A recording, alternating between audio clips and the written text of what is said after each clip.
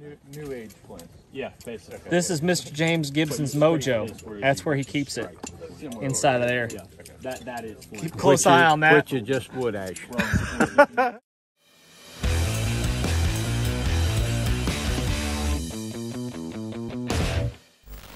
All right, guys. Hey, welcome back. I am Jason Salyer, and this is James Gibson. James Gibson, and James Gibson is somebody that I really, really look up to, and I think of him as a mentor at this point. And he's got you've got something about you. You've got something that I'm drawn to, and I don't really know how to describe it, but I'm drawn to you because of your, I guess, the energy that you put out. You're excited about life, and it is, and I really like being around people like that. I hope I'm one of those people, and I try to be one of those people. You are. I've noticed that about you. Yeah, but basically, if you could tell the people that are watching a little bit about yourself and your background and why we're here, kind of thing. Okay, we're at the farm at Randall's Invention Training, SE Knife Company.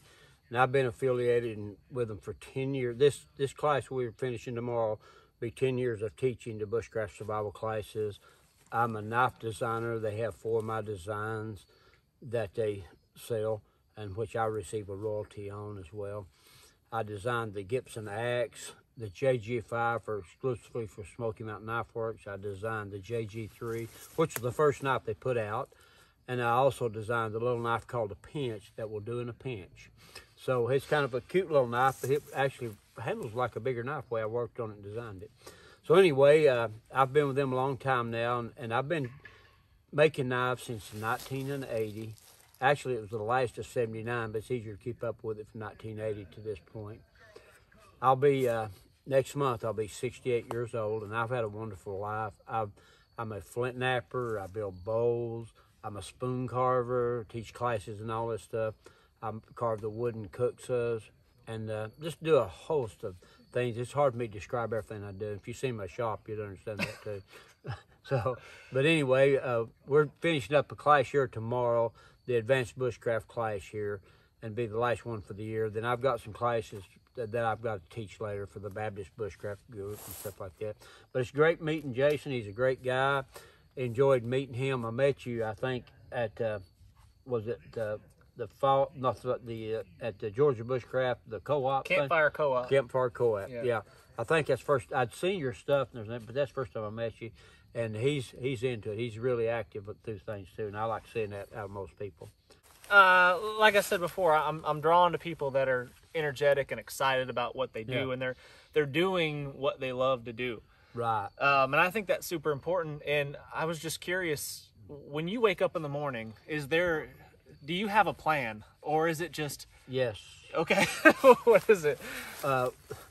This is kind of funny, but when I roll out, my feet hit the floor, and everything's popping and creaking and cracking, I'm going to wait first if it's going to fall off. If it doesn't, then I'll make a move and get it. But as I'm sitting there, I thank the Lord that I've had a wonderful night's sleep. I thank Him that He's blessed me with another day of life. And I say, Lord, help me to utilize this and use this day to the best of my ability and be a witness to someone that might make a difference in their life. And then I have the plan. Usually it's go to the shop, and I keep constant orders of knives. I think I'm down to 50-something orders right now. And I think at the end of last year I had 128 orders, and I've whittled them down quite a bit. He's when he says he makes knives, he doesn't just make knives. You make works of art that are also very functional, practical tools. Thank you. And they're top-notch tools. Let me see your folder real quick. We'll show it to the camera. Get it out. Yeah, fish it out. Friction folder, Japanese higonami. So here's just one small example of something that James makes. Piece of art right there. What was the name of the pattern on the blade? What was it? Freeze thaw? Freeze thaw. Freeze thaw. It was frozen that night, and I seen it on the road, and it was thawing out to the edges, and it left that pattern. So I took a picture of it, went home, I drew it up, and then I think the first knife I put it on, Rick Stowe, a friend of mine, he also writes for overland road shows and stuff like that, and he got the first one I ever made, the freeze thaw pattern. But yeah, it's a cool knife, and they're useful and handy. And if you make it with antler, they call it a mountain man friction folder. But this is a Japanese version of a higonami. I think that's a short way of saying that big long word. It's about that long. Yeah. So anyway. Yeah, but you make pretty amazing things. So you've done a lot of things with blacksmithing, knife making. Yes. I'm a journeyman bladesmith in the ABS, American Bladesmith Society. I trained under Dr. Jim Batson. He's my mentor, and he's a retired rocket scientist. He was also the chairman or the president of the ABS 2 times. He's really my mentor. I've been making knives before I went, but I went to get formal training, and that was in 91 or 2, I think. But I seek out all kinds of makers. A lot of them didn't have time to fool with you, and education somebody show you a little something. But I would glean everything that I could. But I decided once, one gentleman told me named Paul Poppin, he'd made moccasins and stuff, and he made a few knives. He said, why don't you go to the blade school and just learn it out? And I said, I'll do that. So I purposed in my heart to do that. It's just like when I've been in martial arts since I was 14 years old. I quit when I was 63. I'll be 68 next month. And I went to Japan, trained with Hatsumi Sensei, but I always wanted to do something like that. And we was at we had a visiting fellow from Japan teaching down in Atlanta, so we go down there in the back, the group and everything. And I was talking to Jack Hoban, and my teacher was, and Jack said, people talk about going here and going there. He said, if they don't purpose do that, they'll never do it. I thought to myself, Senator, he is right. I said, I'm going to go to Japan. And I was single at the time, but I had, time that rolled around, we got to go. I had gotten remarried, and we'd been married maybe a year, so I was gone for a month. And that was, you know, my wife's very understanding still to this day. She is the absolute love of my life, my best friend. The green-eyed darling. The green-eyed darling, that's what we call her. And Brian said he was going to call his wife that something like that. I said, no, you know, I've had that name for her for years. Can't take it. But he calls his the mean-eyed darling. Laughs about it. That's pretty good. Yeah, and he's talking about doing things you like. If you do, I've always heard this, if you get a job that you like, you'll never work a day in your life. Well, I've worked my rear. Yeah. I actually, I always thought I'd like to be a general contractor. And so I become a general contractor. Got licensed and everything, built several houses on the lake up in Dandridge, Tennessee there. I'm from East Tennessee. I grew up in the foothills of the Great Smoky Mountains. Love the area, I always have. No matter where I've gone, looked at beautiful places out west, the Grand Canyon and Canada and all these places, nothing like home. They say, there's a saying said you can take the boy out of the mountains, but you can't take the mountains out of the boy. And that's true. And that's me. That's you. That's me. Do you want to talk at all about upbringing, anything like that? Sure. You had kind of a rough upbringing at points and times, right? I did. Yeah. And I maybe told too much last night. But no, but you don't have to tell all that. But did that sculpt who you kind of are and some of the tenacity and the? Yeah, I would think so. Yeah. Start with, I'm from a family of 8 children. My mother miscarried a set of twins, and she didn't know what gender, if it was male or female. It's not like it's all this new stuff going on. Everybody knew if it was a boy or a girl back in those days, you know. And anyway, I'm just plain, folks. I'm just very plain about things. Anyway, I was the second oldest. I had an older brother. I was the second oldest. Then a sister, then a brother, then 4 more sisters. I have 5 sisters and 2 brothers. And I always wondered what the twin mom miscarried would have been, boy or girl. It'd been bad if it'd been more girls. You know. You'd have been surrounded. Yeah. And my dad was a very rough man. He grew up rough. His mother died when he was 2 years old, and he was raised by stepmothers and things, and make him sleep outside. And his dad worked him like a borrowed mule, logging. They logged for a living. That's how I learned about axes, chainsaws, stuff. Dad would still do a little logging in between jobs sometimes and stuff. And what's funny about when I was born on November the 27th, 1954, my mother said it was one of the coldest days she can remember, and because she lived at the hospital a few days later and seen the record temperature and all. And when my dad had been out of work, and he come to get us, and he had, I believe he had $60. The bill was $100 back then when I was born. And he had $60, and he was going to tell the nurse that I've got $60 I'm going to pay you. She said, you'll have to talk to the head nurse. So he goes down and he said that was the crabbiest, hatefulest woman he'd ever seen in his life. And so she said, $60, you've had 9 months to get this up? He said, I've had to provide for my family, and work was hard to find at that time and everything. And she made him mad, and he just walked out, and he said, you keep them for the bill. He started walking down the hall, and a nurse come running down there to him, said, Mr. Gibson, said, she's going to take it at $60. He said, I'm just giving $20 now. He gave $20. Price has and just I don't know if he ever paid the rest of it or not. Mom wouldn't talk to him for about a week. Wow. She owed everything going on. Wow. So, but anyway, my dad, like I say, is a rough man. He was in the Army, the Navy, and the Air Force. He joined the Army at 16 years old. Get away from home. He paid a stranger on the street to sign him in. So anyway, I grew up around that, and my grandfather was married 7 times and fathered 23 children. Wow. And a lot of them had been in the penitentiary or something like that, and our family had a bad name. I can remember going over the boys' houses, and their mother come out and said, you Gibson boys need to go home. And so we'd go home, you know, and what do you do, you know? But me and my 2 brothers, and when my dad got right with the Lord, and he started preaching and all this, he got right. He sure did. They made bets on the highway, because he drank a lot in them days and stuff too before he got right. And that he was pulling some kind of a con or something, you know. But he wasn't. He got the real thing. He actually got right. Yeah, he actually got right, man. He wasn't faking it. Yeah. And so anyway, both my brothers became preachers, and I'm just a lay member. I play guitar, and my wife and I sing in church and love what we do. I got right, you know, some years later. My dad walked the hallways and stuff after he got right, and I wasn't. And because I was still going to the Beer Jones White Shot pool games where him betting on it and everything like that when I was 16 years old. And so I was raised up and stuff like that. Then I had a cousin who moved down from Chicago, and he introduced me to marijuana. The year between the 8th grade and freshman in high school. And that kind of changed my life Set quite you a on bit. a different path. It did. And it took a long time till I was 24 years old. And I got saved a New Year's Eve night. And it's not been the same since for me.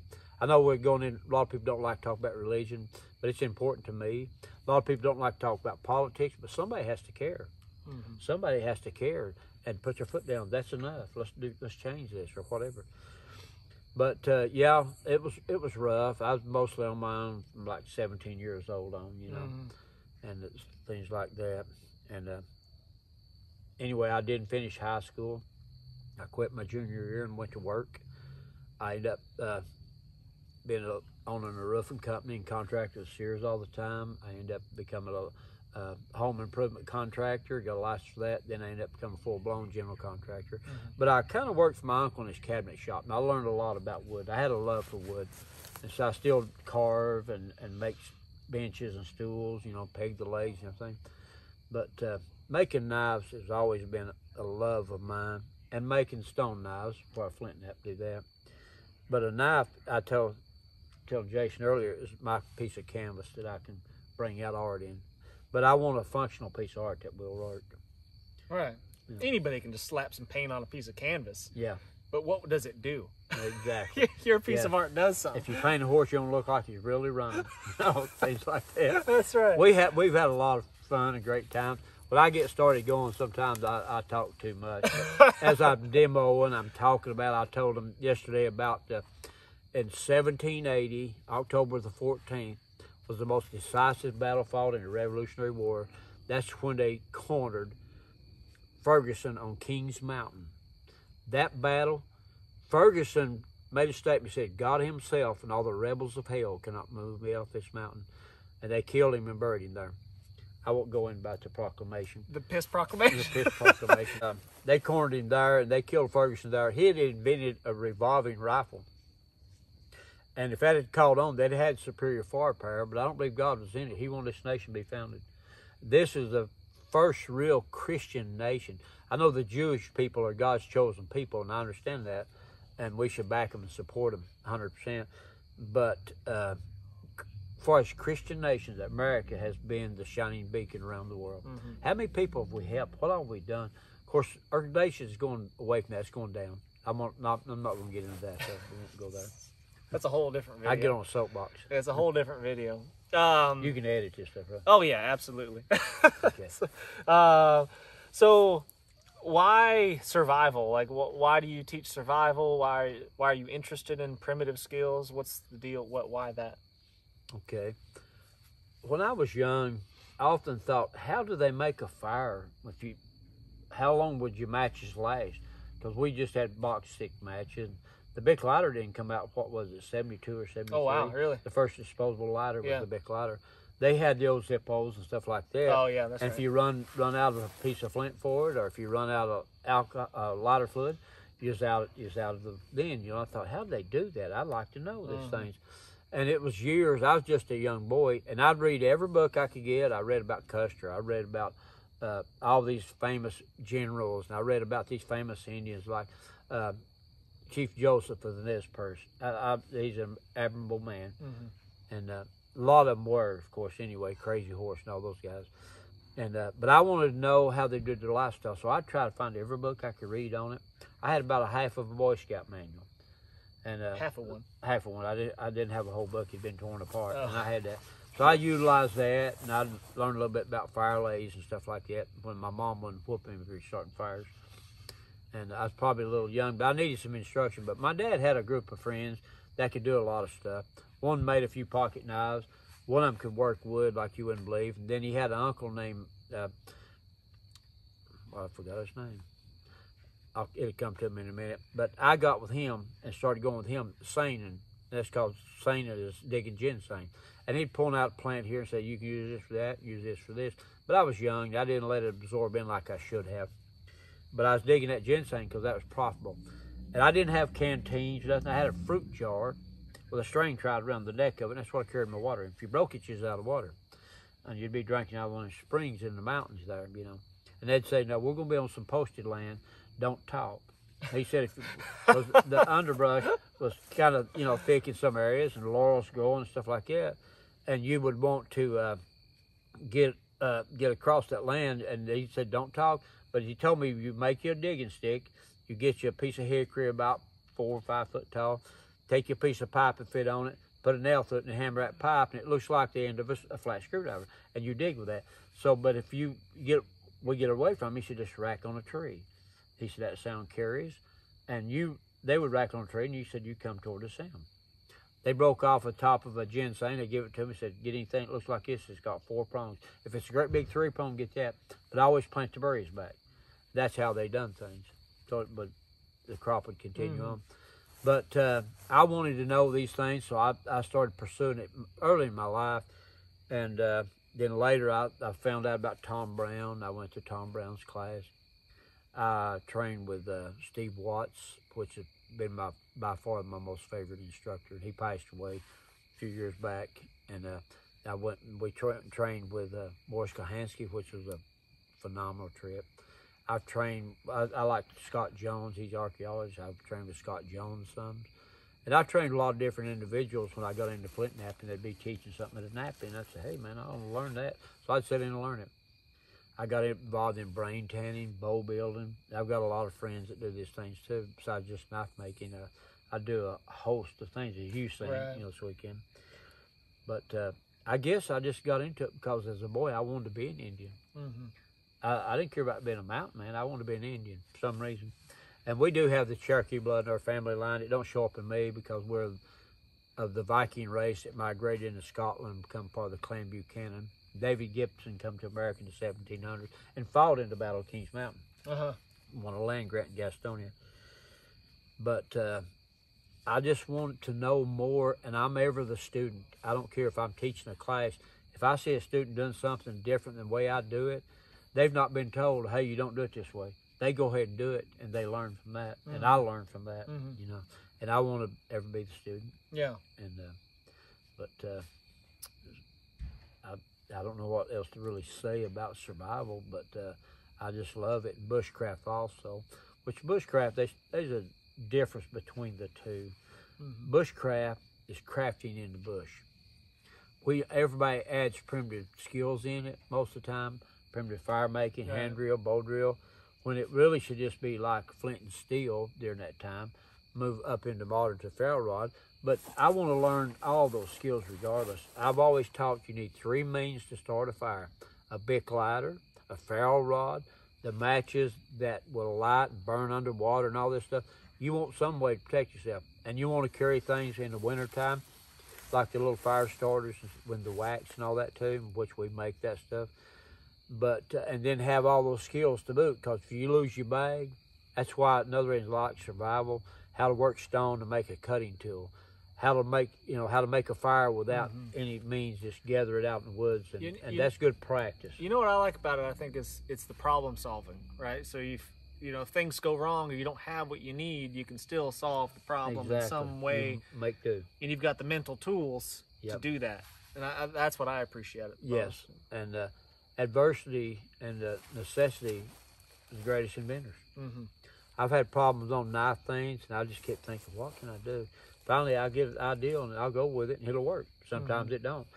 But necessity is a great inventor. It is, probably of all.